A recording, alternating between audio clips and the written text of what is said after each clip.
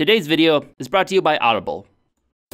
In my previous video on gold and the origin of the concept of money, I covered how precious metals like gold eventually rose to become common trading currencies. However, despite the several advantages it has as a form of money, trading metals had a couple of shortcomings. It was hard to verify which metals an item contained and at what purities. Plus, it could be costly to have to frequently weigh them out on every exchange. The next step in the evolution of money sought to overcome this, the standardization of trade metals in the form of minted coins. Now that I have a usable portion of silver, I want to continue through following this dissection of the history of money and attempt to mint my own currency, naturally in my own image. It takes millions of specialized, skilled experts around the world to produce the countless items we use every day. But could an average person do everything to make all these items alone? Well, that's what I try to attempt. My name is Andy, and this is How to Make Everything. The exact origins of the first coins are a mystery and open to some debate, but generally, they are believed to have been minted first in Lydia, located in modern-day Turkey, around the 7th and 6th century BCE, and were made of a naturally occurring mixture of gold and silver called electrum. By imprinting the metal with the dye, the authority of the government, or in some cases, influential citizens, guaranteed the weight and measure of the coin, making trade even more straightforward. Coin in ancient Greek regions were standardized as stater, which literally translates to weight. One stater weighed about 14 grams and was equal to 168 grains of wheat in value. Smaller values were measured in increments as small as 1/96th of a stater. These original coins were produced through an anvil die technique, stamping one coin on one side, leaving an indentation on the back. The Lydians stamped their coins with a lion's head, which was a symbol of their kingdom. This unique imprint guaranteed the value of the coin from kingdom to kingdom, allowing trade to increase around the Mediterranean. While initially made of the gold-silver alloy of electrum, coins were eventually replaced by pure silver and occasionally gold, as the inconsistency of the purity of the electrum was making trade difficult. As the concept of coinage spread, more and more intricate designs and eventually double-sided patterns were developed. Moving further through the history of money, hammered coins like these were eventually replaced with more complex milled coinage in the Middle Ages. And also along the way, the value of the content of these coins began to be debased that no longer necessarily reflected the stated value of it, thanks to a concept called seigniorage. But I'll be covering that in a later video on trying to recreate more modern styled coins. But first up, I want to attempt to emulate this ancient style of a hammered coin by making my own dies, which will impress the design of my coin into my silver blank blanket that I made before. I'll basically just need to make two pieces of metal that I'll be able to hit together, with a negative of my coin design on each side. Most were believed to be made of either bronze or iron. I'm currently in the process of making my own bronze from scratch in an upcoming video, so that's the metal I'm going to use for my dies. Also, its lower melting point will make it possible for me to cast it. I'm going to use a technique called lost wax casting, where I'll make a wax model of the object I want to cast, make a mold around it, then melt up the wax and fill it with bronze. So first, I'll need to design the inverse of my coin in wax. Since it's a coin that I'm backing with my own authority, I'm going to print it with a rough silhouette of my profile, and the initials of the show, HTME. Overall, pretty difficult precision work that I'm not used to, but in the end, I got something at least somewhat close. Once I got the basic inverted shape of either side of the coin, I joined it up with what would become the rest of the die.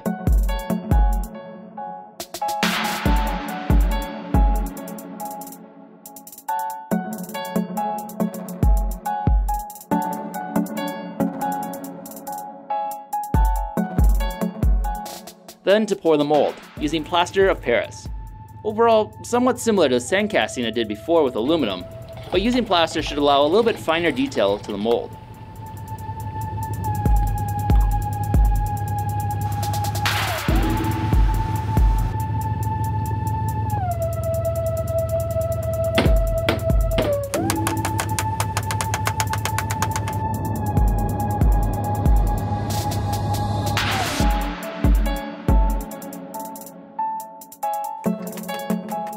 Once set, I threw it in an oven to melt the wax out. The die with my face ended up with an air bubble over it and didn't turn out, but I'll move forward with the other side of the die. So I melted up some bronze, and got ready to pour.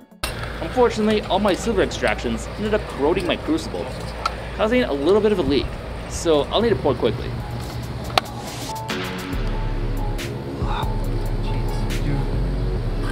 Whoa!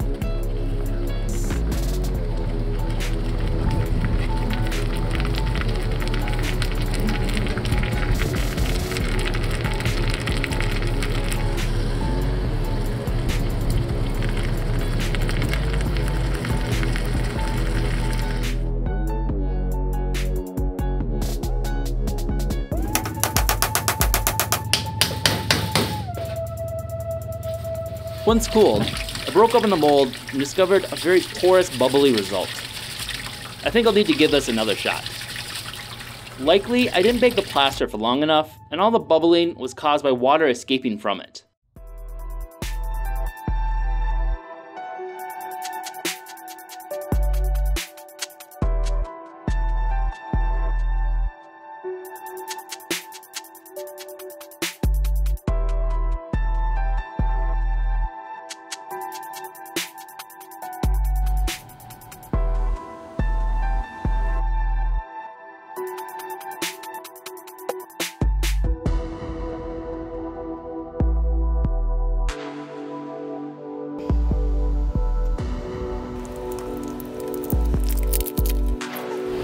Looks delicious.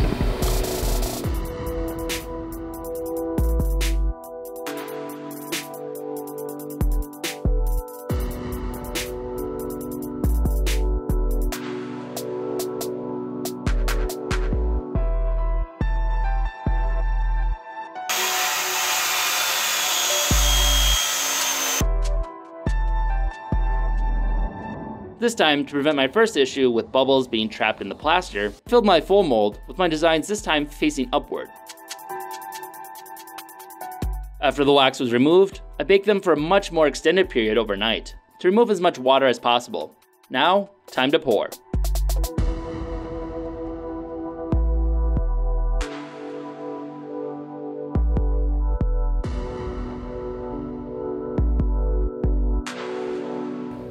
Break them open and...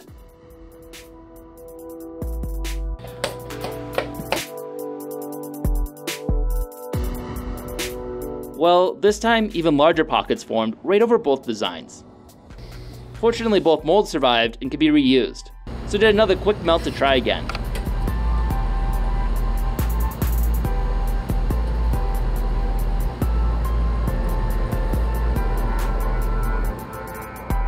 This time tried a little slower pour and bounced them afterwards to attempt to drive out any trapped air.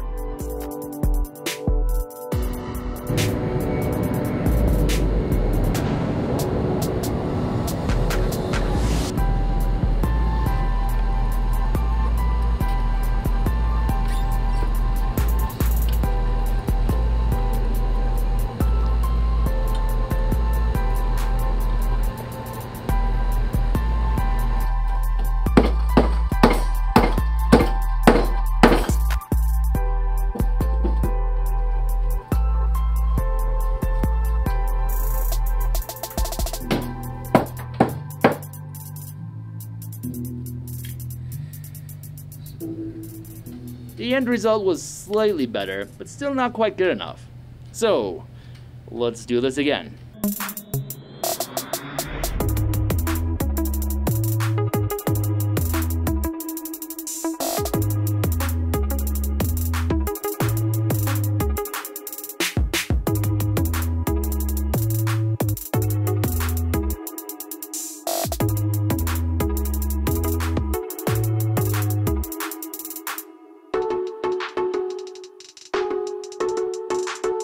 This time I drilled a few vents into the side of it, to hopefully allow any trapped air to escape. I also tried making a funnel to pour the bronze through, hopefully narrowing the area the bronze enters and allowing air to escape easier.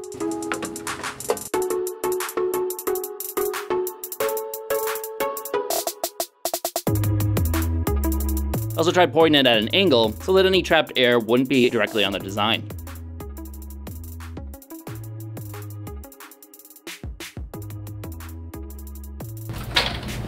Hey, that's me. After cleaning them up, there was still an air pocket on the bottom die, but it wasn't on the design, so I think I can work with that. And the top die turned out perfectly. Next, I cleaned up the dies using a diamond-tipped Dremel bit. Even using this modern tool, it was a pain to carve, which is why I tried to get most of the way there with a plaster cast. Hard to imagine how this used to be done with just hand tools. Sometimes on even harder metals like iron, which couldn't be as easily cast. Finally, with my dies made, it's time to strike my coins. But first, I also want to try a different style of coin that was often used on the other side of Eurasia. In China and East Asia, coinage also developed around the 4th century, but in a different method, casting, where instead of hammering metals with a die, a mold of the coin's shape was made and then cast with molten metal. Often copper, brass, or iron were used. Very rarely was gold or silver. Initially, these coins actually started in the shape of knives and spades, but eventually reached a round shape with a square hole in the center. While coinage of this type managed to continue until 1912, but it was also in China that the next form of money was first started, paper currency. But I'll also be covering and attempting to recreate that in a later video. But first, I also wanted to attempt to recreate that style of coinage. Again, I'm going to try and use the lost wax casting technique and start by making my coin out of wax. Traditionally, coins like this would be cast in large batches, but I'm just going to focus on one.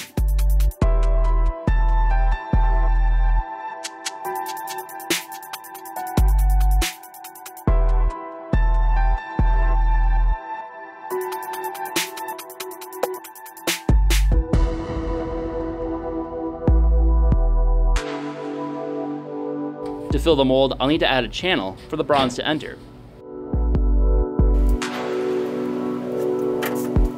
And then again, apply the plaster around my wax coin and melt it out.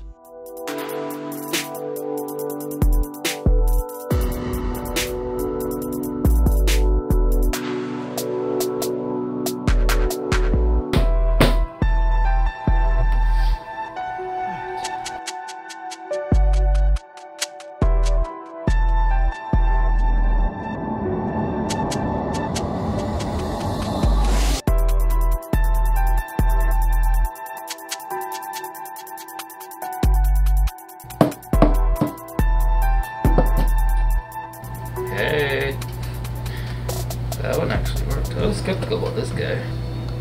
Oh, it got pretty good. Despite the many challenges I faced while trying to cast my dies, the cast coin actually worked really well on just the first attempt. Now, back to my dies and to strike my silver coin. Alright, let's give this a shot. I first tested the top die by itself on some silver to make sure it would work. That's my face. Dead ringer.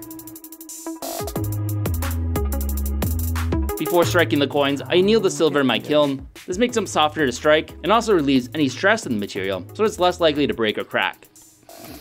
Then I tested the bottom die. TM, trademarked. Now to try both sides together.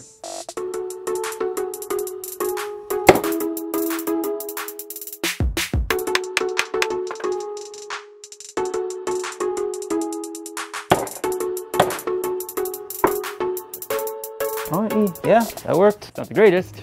Looks just like me, right? It's beautiful. You can almost see the glasses too. Lastly, to finally strike the silver that I extracted myself. Good tea. My coin's a little smaller than I thought. Which was actually a bit smaller than what would have been ideal, so I had to flatten it out quite a bit. But then that made it pretty hard to get a good impression on it.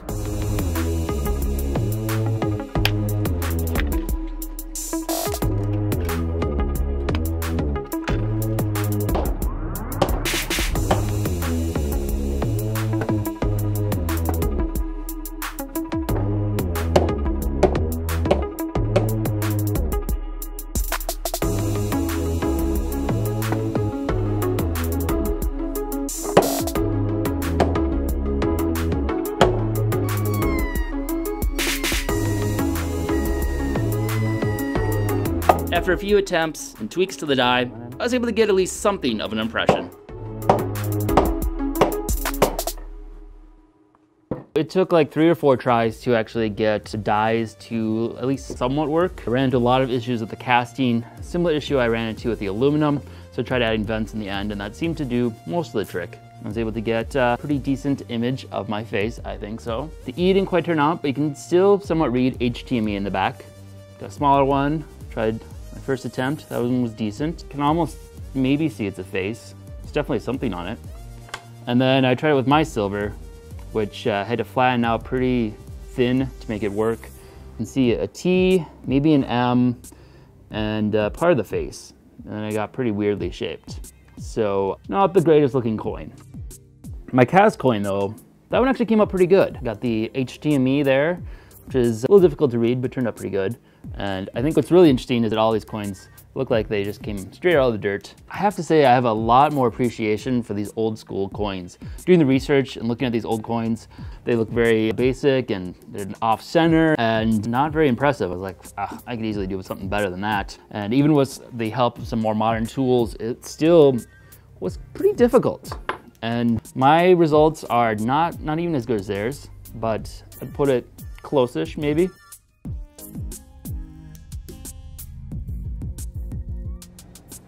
That's me. I want to thank today's sponsor, Audible. Get a free book and a 30-day trial membership today. Just go to audible.com/HTME or text HTME to 500-500. The silver I used for the minting of my coin in this video was something collected on one of our last stops on a road trip Chris and I took last year to Utah and back. In order to collect all the ingredients we need for future projects, we like to try and plan out long resource gathering trips like that. But that leaves us with some pretty long drive times. One of the best ways we found to pass the time is by listening to audiobooks. Today's sponsor, Audible, is a great way to access a huge selection of audiobooks, original audio shows, news, comedy, and more with just a simple monthly fee.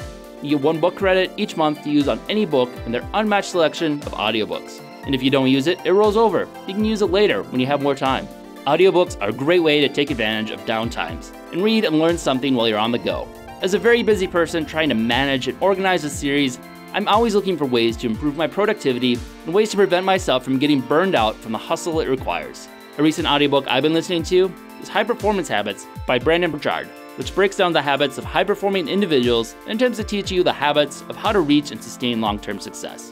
You can check it out on Audible today for free with a 30-day trial membership from Audible. Just go to audible.com/HTME or text HTME to 500-500, and you can download High Performance Habits or any title free from Audible's unmatched selection of audio programs and start listening today. It's that easy. Head over to audible.com/HTME or text HTME to 500-500 and let me know what else I should be listening to in the comments below. If you enjoyed this video, be sure to subscribe and check out other content we have covering a wide variety of topics. Also, if you've enjoyed these series, consider supporting us on Patreon. We are largely a fan-funded channel and depend on the support of our viewers in order to keep our series going. Thanks for watching.